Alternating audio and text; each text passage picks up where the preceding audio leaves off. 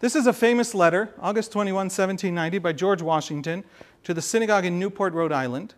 The synagogue wrote him a letter, and in that letter, it was the classic letter. It was the letter that every Jewish community writes to every new king throughout Jewish diasporic life. The letter said, wow, you're amazing, you're handsome, you're tall, thank you so much for being our king. We are super loyal. I'm paraphrasing. And Washington wrote back a letter that no leader has ever written to Jews. No leader could ever write to Jews. He starts the letter. He comes back to it here, so I'm going to go with it. This is the part I like because it's funny. It would be inconsistent with the frankness of my character, I'll be honest, not to avow that I'm pleased with your favorable opinion of my administration. What's he doing? He's making fun of them, I think. Don't tell anyone I said that.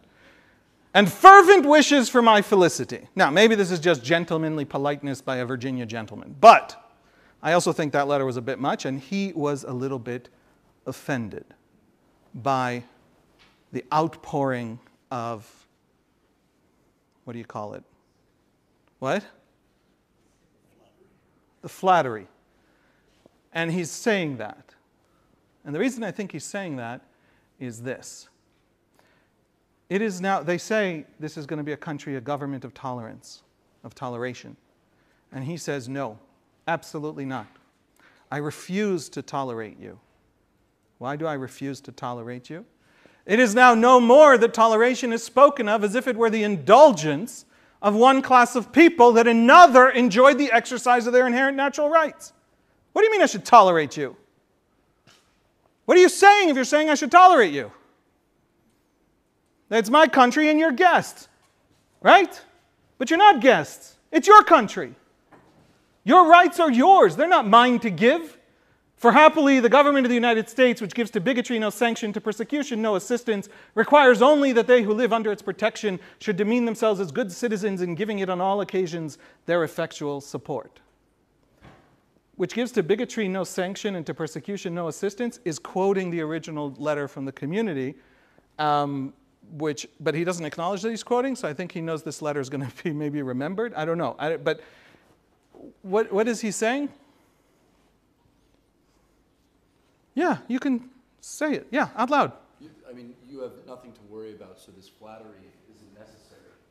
You're saying. A, it's not necessary, but I think it even goes stronger than not necessary. Tolerance implies that there are like multiple groups, but he's saying you're all equal or all American. You're all here, but he's also saying to think that I need to tolerate you is to misunderstand what's happening here. It's not just to misunderstand what's happening, it's to tell me you're just another king. You're just another European government. Whatever you call yourself, president. No, this is different. This is really different. This is an experiment no one's ever tried before, and we're going to make it work. You are not tolerated here. With all the caveats you know, which is that, America was not offering this to everybody in America at the time. But this is an expression of a new kind of relationship.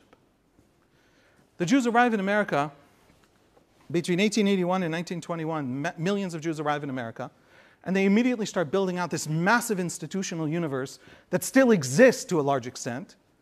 100 years later, the Federation system today is the second largest charitable network in America after the United Way. Both of them are in decline, but it's still the second biggest. It's billions of dollars.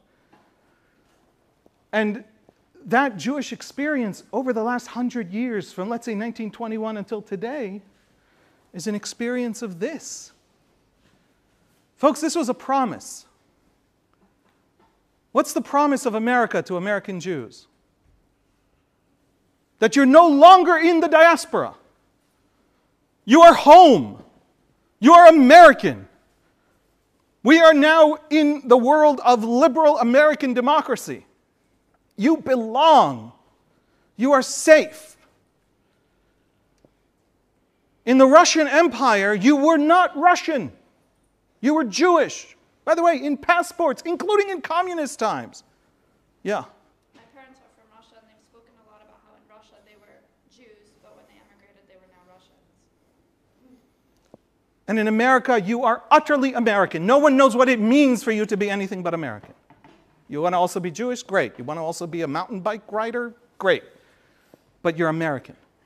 That's a promise of an end to the diaspora. That's a promise of an end to the life contingent on others. It is no more that toleration is spoken of as if it were the indulgence of one class of people, that another should enjoy their inherent natural rights. Over those 100 years, wow, that did not develop well into this slide.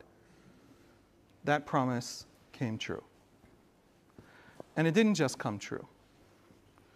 Making sure that promise comes true is the deepest anxiety at the heart of American Jewish life and culture. It is why American Jews are obsessed, no offense, with the black experience. It is why Heschel marched with King in Selma. It is why the Civil Rights Bill of 1964, the first draft, was written in the Religious Action Center of the Reform Movement in Washington. It is why the white kid killed in the lynches of the Freedom Riders was definitely going to be a Jewish kid.